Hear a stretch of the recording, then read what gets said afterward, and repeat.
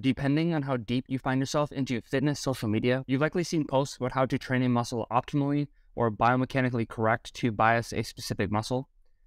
The information within these posts are commonly repurposed information that the creator had seen somewhere else and they're just using it for their own content. And the online space regarding optimal has really become a war zone recently, and I blame it on these people who are just copying what they've seen someone else do online. In the case of this video and the pull-arounds, which is the topic of this video, this is an exercise that I got from N1 Education, and here's why you might want to incorporate it into your training.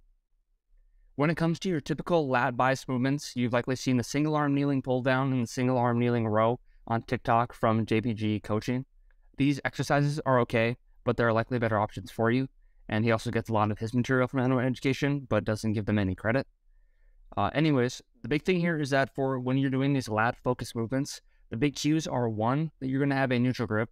and this is why the D handles have become so prevalent as of recently.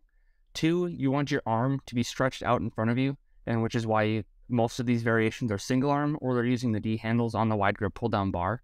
And then three, the arm path you take is going to stay relatively tight to your torso.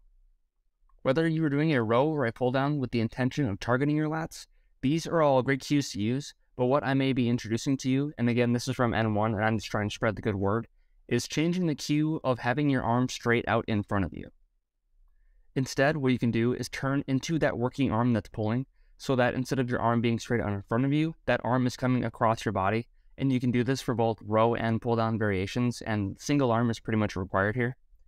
The benefit from these pull-arounds is the ability for you to stretch or lengthen your lats more than you would be able to do in a typical lat-focused exercise.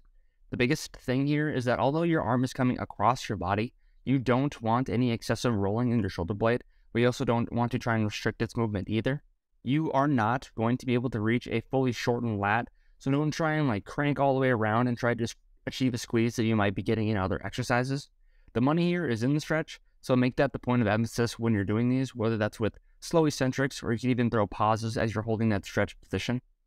Training a muscle in its lengthened position is a potent stimulator for muscle growth, and doing these pull-arounds allows you to achieve a longer muscle length compared to those traditional lat-focused exercises. So now that you are equipped with this variation, you can implement it into your training, but it doesn't have to be like an all or nothing here, as optimal is specific to your individual situation.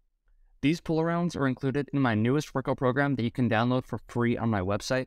Every program I have made so far has a video on this channel where I walk you through the goals of the program, and in the case of the newest program, it's growing a bigger back, why the exercises I chose will help you reach that goal, the sets and reps you do, along with any other information to help you maximize the results you're going to see. Each week, I send out a weekly newsletter for real-time updates to help guide you through the program as you follow along with it, and you can subscribe to my weekly newsletter on my website at evolutionaryaesthetics.com. Help me out and like this video, subscribe to this channel for future exercises, and leave a comment if this is something that you've tried before or you're going to try on your next back day. Thanks for the support, and we'll see each other in the next video.